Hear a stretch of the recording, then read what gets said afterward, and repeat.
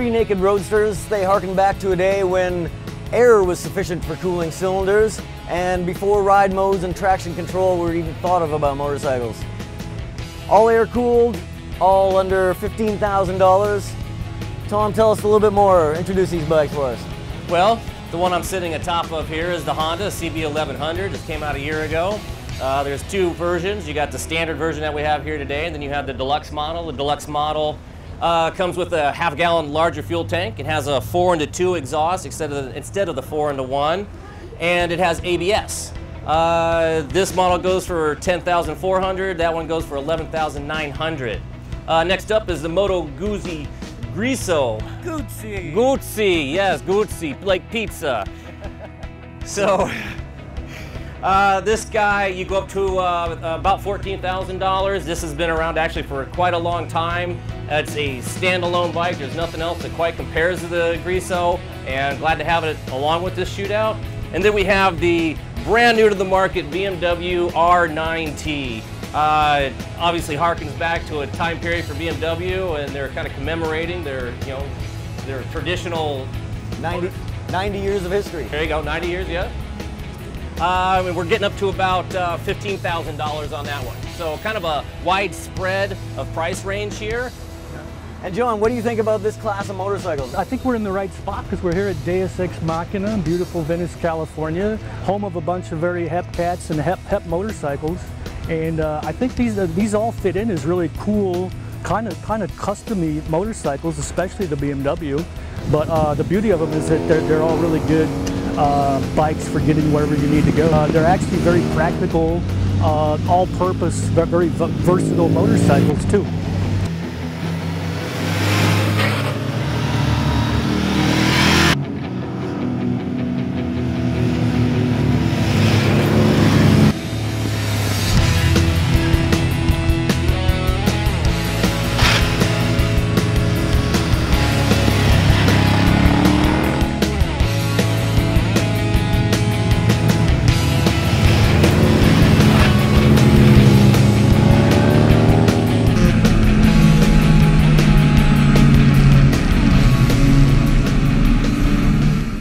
All right, this has been kind of a fun one, right? We got three different bikes, kind of similar category, but they each distinct.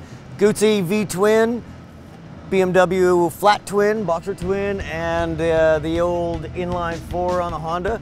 The Honda was our 2013 best standard of the year because it epitomized the universal Japanese motorcycle.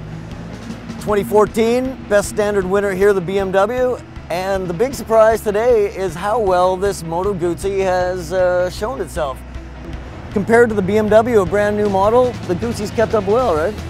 Yeah, the Guzzi, it's been around for, a number of years. They've upgraded it, went from the 4-valve to the, 8-valve. What we found is that, well, I guess maybe one of the bigger drawbacks is this is the heaviest bike, and it's just the biggest bike. We got the longest wheelbase. Yeah. It's, not that people go out and kind of ride these through the twisty stuff like we did today, but it holds its own, in a truckish manner. You get in there, it's kind of like navigating this big ocean liner, like this. It's not quite as nimble as especially the Honda down there with its skinny little tires. Yeah. But really, it's a bike that, yeah, there's so much, character that comes out of this when you're riding around, downtown or out in the hills that you like it. There's something about it that is just emotionally pleasing. Yeah, even though its fuel injection is a little bit flawed, I think they need to update that. There's a lot of character there, and you can overlook some of the flaws because it is just such a unique motorcycle. Speaking about the character though, sticking with the Guzzi, is, with the engine configuration that the Guzzi has, and you're sitting here, at an idle, and the bars are just going like that. It makes me think of one of those old weight loss machines that you wrap around you. It's like you can hook that up to here and just kind of like lose a couple of pounds while you're riding this motorcycle. I've always been a huge fan of that bike ever since it came out in 2008. And mostly a big part of it's because I always like my old Camaros and stuff. And it's got the 90-degree 8-valve. In 08 they went to the 8-valve heads, and it revs to what, 8,000 RPM, and when it gets up there it sounds fantastic. It's just a revvy, and it reminds me of a classic old muscle car. and it's got shaft drive, and the fact that it's kind of long and heavy and a little bit crude just kind of takes me back to those things, and that's why I'm a huge fan of that motorcycle. And it's just a little tiny bit crude. You can fix the little problems it has, and if you're a Guzzi guy, you kind of want to be a little bit hands-on. And the opposite of crude is the Honda. This thing is so well finished. If anybody needed to learn motorcycle, like if their skills aren't that high, that's definitely the one. Tom, you were saying that if you had to take a DMV test, easily that bike. It's so easy to ride. Well, the skinny tires, 140 millimeter rear tire, which I can't remember the last time we tested a motorcycle with a back tire that narrow. But everything is just works so well on it that it's almost benign. This thing has so much character oozing out of every pore, whereas that one, its character is almost unnoticed because it's so almost characterless. I think Tom said it best when he said raging bull and veal. I think what's funny is that, you know, this obviously harkens back to a time period, you know, late 70s or so for Honda with the style and everything, but I think Honda went just a little bit too far with it, and, you know, it's 83 horsepower. I mean, it kind of has horsepower from the 70s as well, and, you know, they could have gave it a little bit more oomph and brought up its wow factor somewhat. You know, brake-wise, though, I think we all felt it had really the best brakes here. Easy to modulate. Yep. Fantastic. It had modulation, clutch-wise, you know, doing our little U-turns that we do with the photo passes and stuff. I mean, really easy to do a U-turn.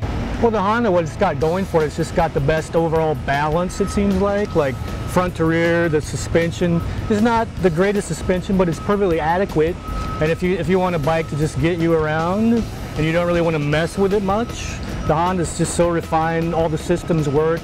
The brakes are really good, and the throttle's very responsive, and everything just works perfectly like it's supposed to. And without a shaft drive like these other two, the rear suspension seems to have a better ability of tracking over bumps, and I'd rate the rear suspension the most compliant and plush of this group. Yeah, it's really comfortable. Part of it's the seat also. It's got a real nice thick seat. In terms of sporting cred, it's got to go to the BMW, right? It's got an awesome chassis. It's got the most power from the engine, top to bottom, I think. And if you had to go fast on a twisty road, this would be my first choice.